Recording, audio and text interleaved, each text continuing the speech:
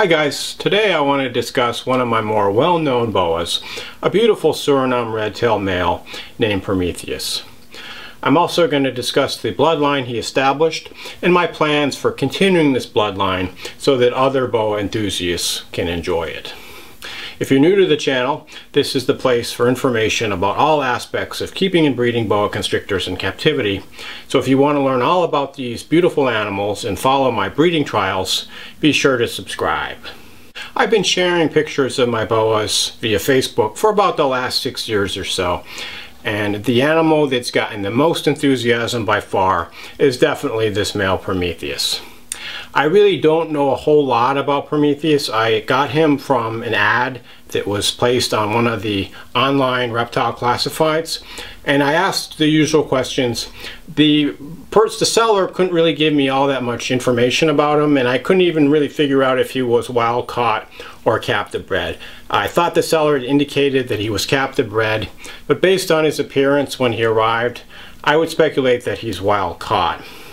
And so I knew the animal, I knew he was a special animal just based on the photos in the ad, but the photos weren't really all that great, so I didn't really know, exactly what he'd look like. And I was, pretty blown away by what he really looked like when he arrived. So Prometheus had a really, really long red tail, very, very high contrast, with kind of this grayish silvery body color and these saddles that were just really contrasty, and just this really dirty, wild look. I mean, he just really looked like a beautiful boa that you might see in the rainforest somewhere. Not these really clean boas that people have bred them and look all washed out and clean, which doesn't really appeal to me. He just had this really beautiful wild look. So if you've been watching my videos, you probably noticed I haven't featured Prometheus in any videos. Unfortunately, he passed away a couple years ago. I'm not exactly sure what happened.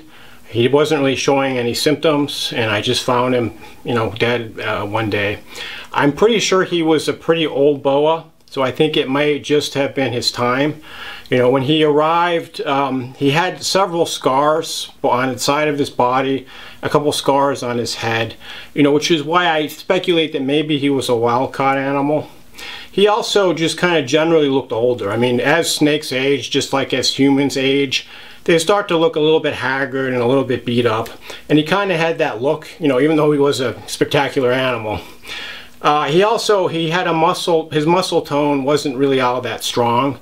So boas, as they age, they'll sometimes lose muscle tone. They can't really hold on nearly as much as they could when they were younger.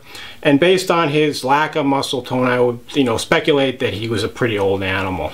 He was also about 7 feet when I got him, and he didn't grow during the time that I had him, which is another reason why I speculate that he was probably an older animal. So I started to attempt to breed him shortly after I got him. And after a couple years that I wasn't successful, I finally had a litter with him in 2016. And it was a litter of 9 babies, including this one. There were actually, of the 9, I actually kept 6 of them, 3 males and 3 females. So this is one of the males. 3 of them went to new homes, and I hear from their owners pretty often, so I kind of been following these animals. So I got the 6 animals. I ended up breeding them again the following year in 2017, and this time I got a smaller litter. I ended up keeping 2 of the animals, 2 females from that litter. He wasn't really a good breeder. That's another reason why I think he was probably on the older side. In fact, when I bred him in 2017, I saw almost basically no breeding activity. I just put him in with the female, and this was a different female than I had paired him with the previous year. I didn't see any breeding activity, but then fortunately the female was gravid, and she ended up giving birth to, I believe it was 5 babies. There were about 5 or 6 slugs as well. So I think he was just not a very great breeder. And then in 2018, unfortunately, that's when he passed away. As you might imagine, I was really devastated by the loss of this animal, and it's something that I really haven't discussed with anybody up to this point. But I'm happy that he did leave his genes, and he gave me 2 nice litters that I kept animals from in order to continue his legacy. And so, as I mentioned, the first litter was a litter of 9 where I kept 6. This is one of the males, one of the nicer looking males. You can see just how long and red his tail is and how symmetrical the tail saddles are. And then he really shows the dirty look that his father had. Just a lot of speckles and freckles and background markings. Look how dirty and speckled his belly is. I just love that look. This guy actually has more symmetrical saddles than his father, Prometheus. The mother of this litter was a Florida Redtails line, and she had kind of more symmetrical peak saddles. Prometheus had peak saddles, but they weren't quite as symmetrical. So this male is really nice. He's, you know, definitely a favorite of mine. I think that my favorite from that litter I have paired up right now. So I don't have him for this video, but I've shown that animal in quite a few of my previous videos. He's a beautiful Prometheus line male. He's actually paired up with one of my 2014 wholebacks females right now from a, you know, unrelated bloodline, and it looks like I have seen activity. So I'm really hopeful that we'll have some more of the Prometheus bloodline Suriname Boas, you know, this summer or fall. This is another animal from the 2016 litter. This is a female. So this female, along with the male that I have paired up, are my 2 favorites from that litter. And this female just really stood out just by how clean and symmetrical her saddles are, as well as she's got these connected saddles. Her background isn't quite as dirty looking as some of the others, or, you know, her father, but she has this really long red tail just like her father. So beautiful Prometheus bloodline female Suriname boa. So of course the females take a little bit longer to breed, so I wouldn't expect that this animal would be ready to breed until, you know, what, 2022 or 2023 probably. Just has to, you know, put on a few more years of growth before she's ready to breed. And here's one more wholeback animal from the 2016 litter that I had. This is a female, another female. So this one, you can see she looks quite a bit different from the female I just showed you. She's quite a bit bigger. So sometimes animals from the same litter, even given the same feeding schedule, they just grow at different rates, and, you know, that's normal and it's to be expected. Her look is also a little bit different. She kind of favors a little bit more the mother, the Florida Redtails animal, but she definitely has the beautiful high contrast, and you can see the really long red tail that Prometheus had. So just a gorgeous animal. And then what I like about this animal, she's a little more mellow and docile. Like when I take her out, she's doesn't hold on quite as tight, and she's a little bit more, you know, enjoyable to handle than some of my other boas. So personality wise, I really like this animal as well.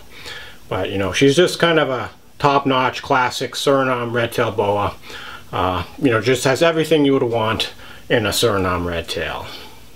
Now I want to show you some wholebacks from the 2017 litter that Prometheus sired. And this was a smaller litter. Unfortunately, there were no males. You know, I was hoping I'd get, you know, males and females I could hold back, but since there were just a few females, I was only able to hold back some of these females. Incidentally, I've seen that a lot. Sometimes when you have a litter that has a lot of slugs, or, you know, some, you know, poor fertility, that you will have mostly females rather than males. And other boa breeders have described this phenomenon as well. It may be that the males have a higher mortality rate in utero, so with a small litter you're more likely to have females. So this is one of the females that I have, and this was from a different female who mothered this litter. So these are actually half siblings to the 2016 litter, and my plan is to breed the half siblings to each other, because they, you know, won't be as much inbreeding as breeding full siblings, and then the resulting offspring would be 50% Prometheus bloodline. So basically the same thing genetically as the offspring of Prometheus. And since I've selected the, you know, my favorites which resemble Prometheus, hopefully they'll really continue that look that, you know, he was famous for. So you can see this female has this beautiful tannish pink color. She's got a lot of pinks. You know, the shape of her saddles is quite a bit different than the half siblings I just showed you, but you can see that long, beautiful red tail. This animal also has unusual head markings. She's got kind of this, almost like a cross between her eyes, and you see this a lot, interestingly, in Central American boas. You don't see it as much in true red tails. and neither of the parents had this marking. So the shape of her head is, very much a BCC, a true red tail. She just has this kind of cross marking. But overall, really gorgeous animal. A little bit of striping you can see in the front of her body. But another beautiful animal. This female, I expect at the earliest she'd be ready to breed would be 2023. So it's going to be a few years before we have these 50% Prometheus bloodline offspring available. But fingers crossed they'll be available in the not too distant future. And one more holdback female from the 2017 Prometheus litter. And so this female looks a little bit different. You can see she got this beautiful pink sides. She has a really interesting shape to her saddles. They're kind of different from other boas I've seen. And then interestingly, a lot of her saddles have this little circle of the background coloration, the tan background coloration in the middle of the dark saddle. And this is a trait that I've seen a lot in boas from Venezuela, both the true red tails from Venezuela as well as the Paraguanera Peninsula boas. But this is the first that I've seen it in the Suriname. So it's interesting how these little differences in traits can pop up in the litter, and you might select for something you just think is cool, and then if you do this for a few generations, you get an animal that's going to be completely different. So part of the enjoyment about selective breeding, but also part of the issue with maintaining a pure locality. If you're breeding for these different looks, is that really a pure locality if it's no longer representative of the wild phenotypes? Something to ponder. But anyway, this is a beautiful animal. You can see, let me show you her tail, but she's got the long beautiful red tail. She's also maybe a little bit smaller than her sister I just showed you, so at the earliest I would say she'd be ready in 2023, maybe not even until 2024 to breed. But they grow slowly. You just got to be patient with these guys, and I really want this project to be successful, so I'm not going to push anything, and be very conservative with breeding these animals. So that was a little bit about the Prometheus bloodline. I wish I could show you Prometheus, but unfortunately at this point I can't. You can see pictures of him. If you have any questions or comments, feel free to shoot me a line. Thanks for watching, and enjoy your boas.